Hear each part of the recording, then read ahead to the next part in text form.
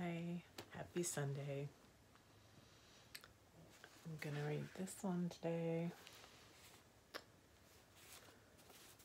And it's about forgiveness again. God was in Christ reconciling the world to himself, not counting their trespasses against them, and entrusting to us the message of reconciliation. 2 Corinthians 5:19. The great Leonardo da Vinci had a violent argument with a fellow artist just before beginning his work on the Last Supper.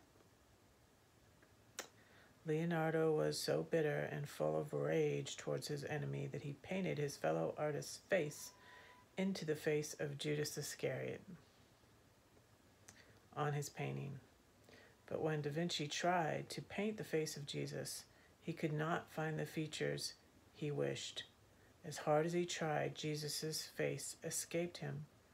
He finally concluded that his frustration with was Jesus' own doing. Because he had painted his enemy's face on Judas, he painted out the face of Judas and began again on the face of Jesus, this time with success.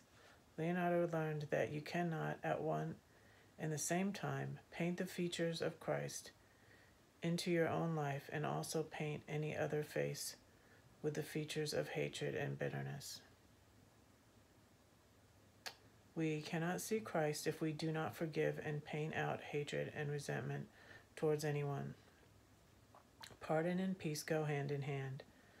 No recovery, no serenity is possible without the sweetness of forgiveness. Jesus, teach me to forgive and forget all hurt and bitterness, so that I may see your face. Amen.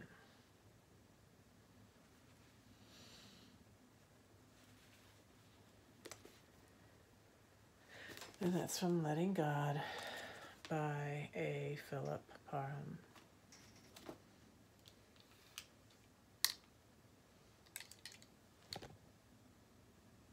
Love y'all. Bye.